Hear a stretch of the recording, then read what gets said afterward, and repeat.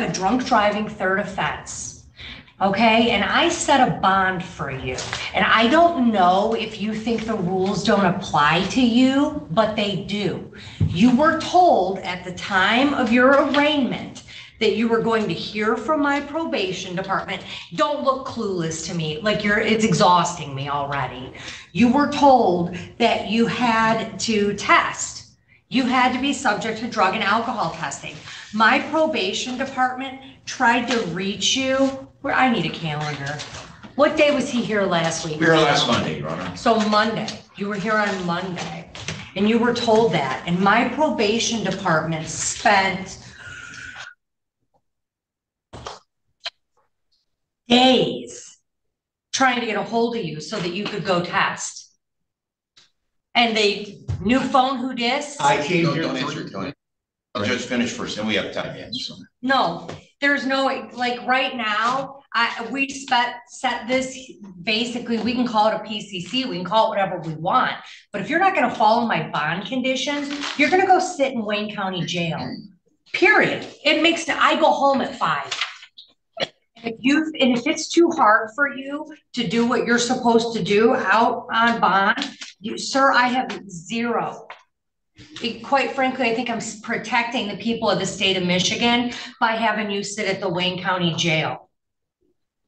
Because I know you're not going to drink and drive and kill anybody. If you can't follow my bond conditions, you're going to county. All right, now, Mr. Zelman, has he talked to probation at all yet? Do you know? Have you been there and have you tested? 2 or 3 times. And apparently he's gotten fingerprinted over at state police. He's been there twice. All right. So once I came to visit the court last week, I believe it was Tuesday, to explain that I thought he had to go into rehab and that he was having surgery for cancer. I got in contact with him. Finally, his sister-in-law, may I have them come forward just so you know that I'm not making this up? Both you folks come on up here.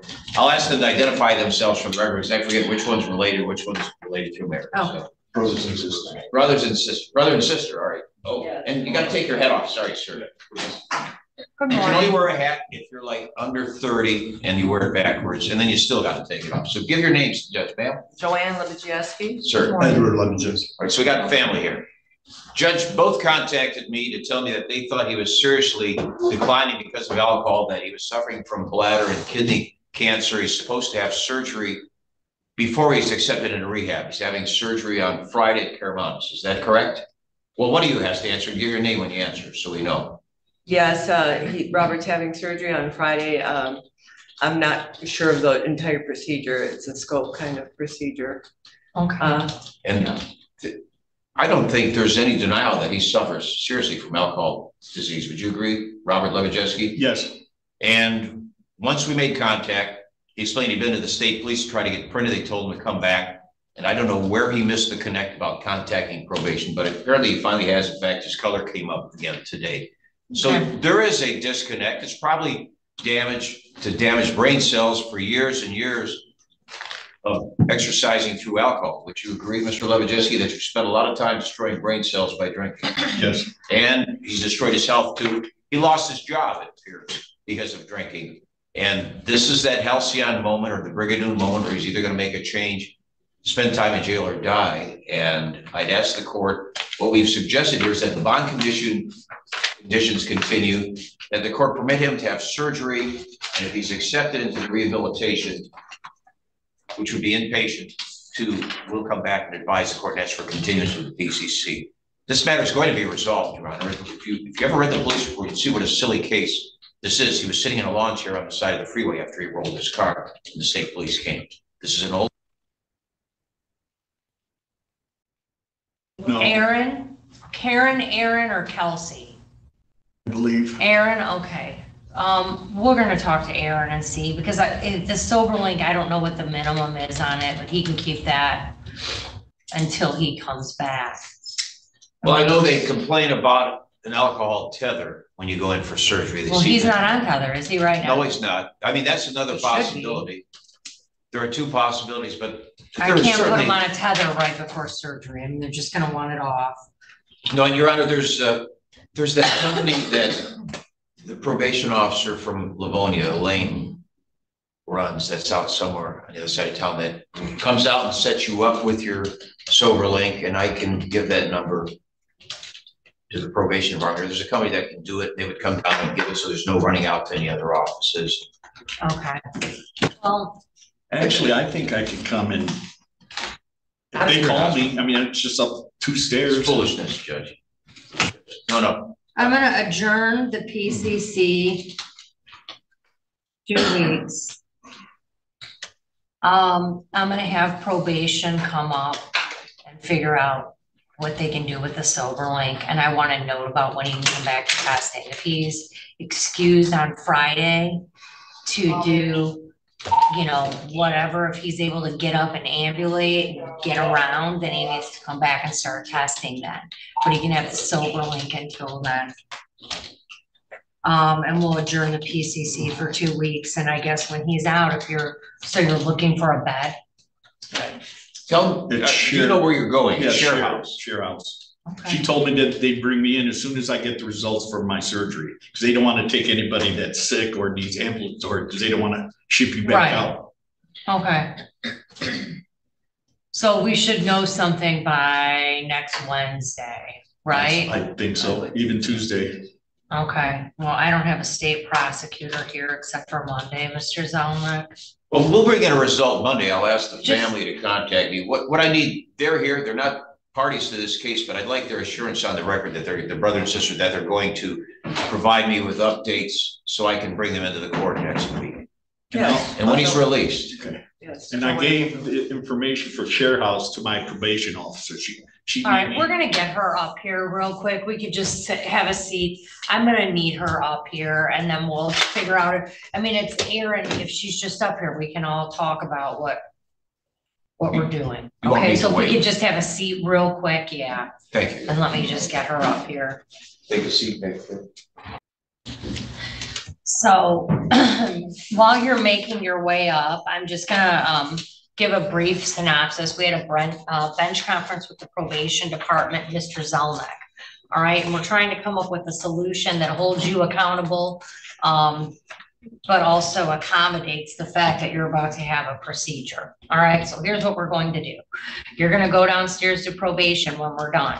Erin's gonna at least make a call and tell you what you need to do to get your sober link. Sober link is like a breathalyzer device, and we're gonna let you use that.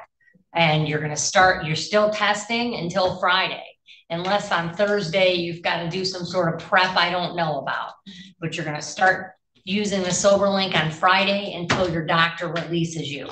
If the doctor says you're good to go back to your life on Tuesday, you're supposed to start coming back in person to test, but we'll at least cover that time frame and make sure you have a device on him. Obviously on Friday, he's not gonna probably be testing at all, and then we're gonna adjourn this out 2 weeks, so 2 Mondays from today. Which was the original date, the 18th. Okay, there you go. And sir, there's a release that you can sign if you're so inclined that'll allow your family to talk directly to Erin, your probation officer. So you don't have to, if you're in the hospital and someone needs an update or to let her know that share house is available or whatever, if you sign the release, you can communicate with them directly. Okay. One indulgence, Your Honor, in the event he gets placed in share house within the next week or so, may I present a stip to adjourn the PCC, because it'll be practical and improbable to get him here for PCC on the 18th in the event he's inpatient. Yeah, I'll notify the prosecutor. just let us know. Okay. All right, understand what's going on? Yes. Family understand what's going on? Yes. All right, very good. All right, you're all We'll take him set. downstairs, have him sign the waiver of privilege. Thank you. Thanks. Okay, yep, thank you. So are you trying to adjourn? So you don't have the police report from the 0082 is what you're saying? I do not, Your Honor. We, as far as I can tell within our file, I don't have any discovery yet. It may have been transmitted and not uploaded yet, but as far as I can see, Your Honor, it appears that we just received the discovery request from the PD's office this morning, so I believe they'll be sending it shortly.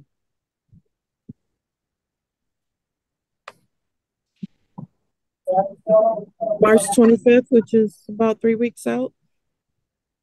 That should be fine, Your Honor. And Your Honor, hopefully bond. You can go ahead. I'd like to request that Mr. Overby be permitted to be released to inpatient treatment on a GPS tether pending the resolution.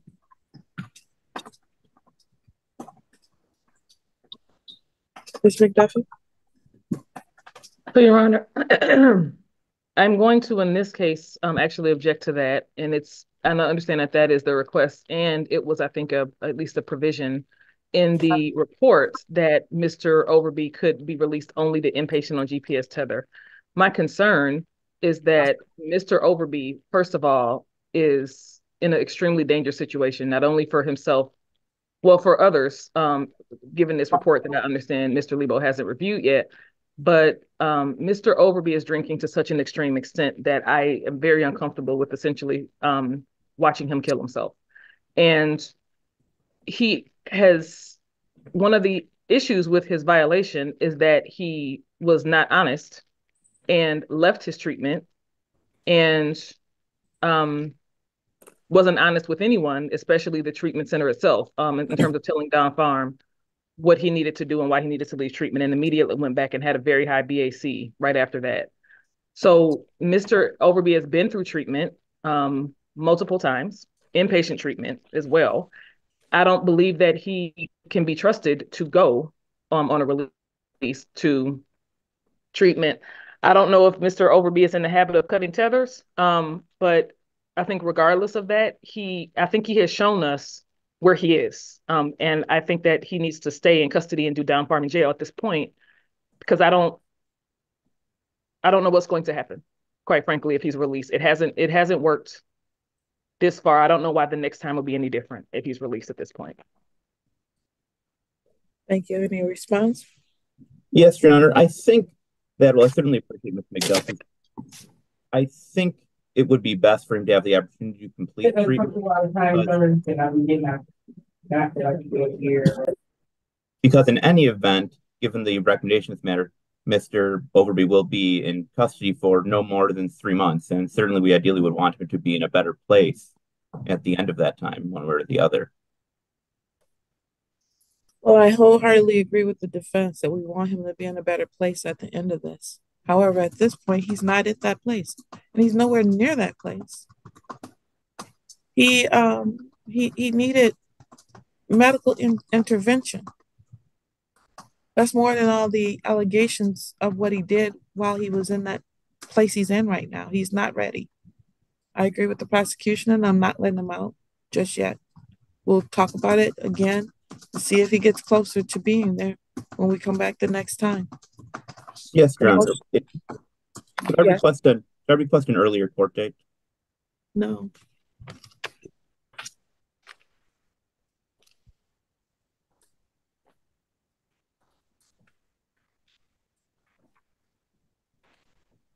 I discontinued. I'll see you on March 25th.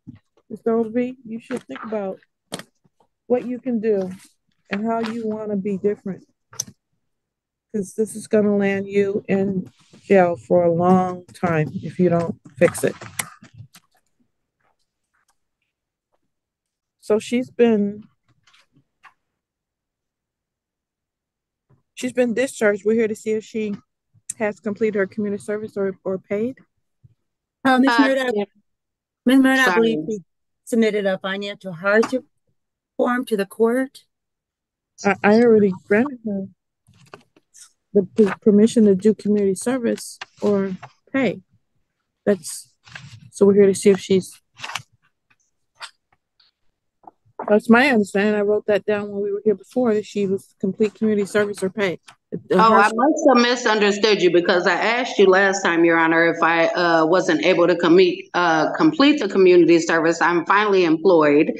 I've took care of one of the warrants that you kept addressing every time we came to court. I've been in touch with Oak Park. I paid $1,300 to Ann Arbor. Oak Park said to give them $500. So when I get paid, I'm going to give them that, and that would disappear that warrant, and I'm able to get put on a payment plan this go around, because I am employed now. Okay. Proudly, I just got off work at 6:30 this morning. I'm tired. Okay. All right. How much can you pay per month? Can we do 25 just to keep it at a base minimum so I don't get myself, because I just got a place. Whoa. I really don't understand this. Everybody can come here and they say, I paid Lincoln Park $1,300. Well, ma'am, Miss Washington, you was on my behind about them warrants. Every time we talked, we really didn't discuss the case half the time. You like, you need to take care of them warrants. And I did that, Miss Washington. Okay. I did what you asked of me, madam. Okay, so that's you. Okay. Please give me a little break this morning. I'm so tired, girl. I just got off work. I pushed 10 hours, 12 and a half, actually. Let's be clear. I'm tired, girl. Please, ma'am. All right. I please stick to this payment plan, Ms. Murdoch. I will. I promise you I will. You won't see me no more. I'm gonna pay it. I don't want to pay it, Miss Washington. My son's father, this was a big mess, but he done got served. So I'm gonna take the money he's paying for my son and pay this off. I promise you. All right. What day of the month? Whatever. It doesn't matter, ma'am. All right, let's make it the 15th. Okay, no worries. All right, and then I'll see you back here. Are we here on June? What we got to come back for now, Miss Washington? June 19th. One moment, I'll tell you that in 1 second.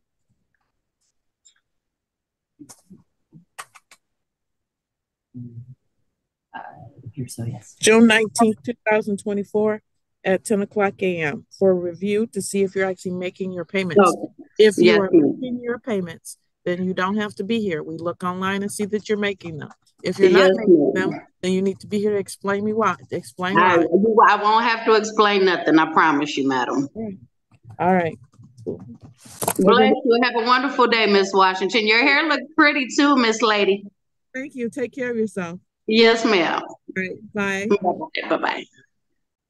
Good morning, Mr. Johnson. Please state your name. Edward Johnson. Good morning, Your Honor, Mr. Barnett. Good morning. It's been a while since we've seen you. It looks like you're trying to get it together here. You've been missing a couple of tests, and so I'm outside of your testing window, but I'm sure you're going to get that right, right? Yes, that one, I talked to him this morning, and he said he didn't tell y'all the one that was missed. It was a malfunction, and he said it wasn't my fault. He said he still had to put it in. But he said I'm all good with him because I have not failed any. I just overslept twice. Okay. But he said I was doing really good though. So let's try to not oversleep, okay? Set an alarm so you can make sure you test properly, okay? Yes, I got my alarm set on my phone. Right. Okay, good. And you need to complete the ARM course, okay? As to the ARM course, the LEAD program is helping him with payment for that. Okay. So that's what's going on with the ARM course. Very good. So you're doing pretty good here, Mr. Edward Johnson. I'm very happy to see that. I was worried for you. Thank you so much. And one thing about painting starting to pick up, but I didn't get the job because of my license, the caretaker. But they said the Secretary of State said they're fighting to get my restricted license. If you can waive the $45 fee, they said I can get the restricted license. No, Mr. Johnson. I believe if the judge will allow you to pay the clearance fee, the $45. Yeah, that's what I was trying to say. Yes. Yes. Okay. If the judge will allow you to pay the clearance fee, then you can. Yeah, that's why I worded it wrong. I'm sorry. We're asking the court if you can be allowed to pay the clearance fee. Yes. I think we also need an updated addresses. No, that's I go for I'm still. I don't want you to put the address online. That's why I'm stopping you. We're gonna ask. Do you know how to use the chat feature? No, you don't. Okay. Miss White, do you have his address? We need his address before he leaves. Let me see. No, I'm almost still homeless. Yes, you're still on. No, I'm still homeless. Oh, you're still homeless. Yes, I get today I go on 3. I got with Bill and Bill. I got 3 different places to look at today. I got all right. That's why it's been so hard without my license. It's been really, really hard. All right, I put in here you can buy your SOS. Okay, if that is the case and it's gonna get your license back, you can pay the $45. Thank you so. Oh my God, thank you so much. Your Those are your next great. review in this particular case, I'm gonna bring you back because I want to see you myself. So I'm gonna bring you back for your next review. I'll see you back here on June 5th, Okay. 2024 at 10 o'clock. Okay. All right. Thank you so much. All right. You're welcome. And the last lady made me mad because she got to say something about your hair before I did. Oh, It does look flawless. thank you. I appreciate that. Thank you so Okay. much. Thank y'all. Day. Thank you too, Mr. Barnett. I appreciate you, Judge. Your Honor. You're welcome. Take care, Thank you, Mr. sir. Okay. Y'all have a good day. Thank you. You too. You Bye too. bye. Bye-bye. Good morning, if you're Rachel McDuffie for the people. Good morning, Assistant Public Defender Lauren Perry on behalf of Mr. Ajay Agbai. Sir, can you please turn on your camera? Oh, of course, Your Honor.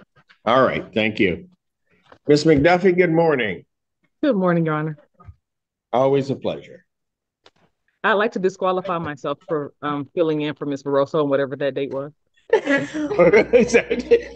Wow. Not that I don't want to, come visit. You but you don't want to see us. No, I do. I just don't want to have to work. Oh, okay. All right. Okay. Well, it's my day off. You're blunt about that. All right. Straightforward. Okay. All right. What are we doing on this? So, not to cause too much stress on Miss McDuffie. Your Honor, I believe this is going to be a dismissal. So. It's really? Oh, wow.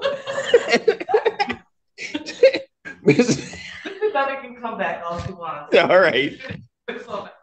Is that a correct statement, Miss McDuffie?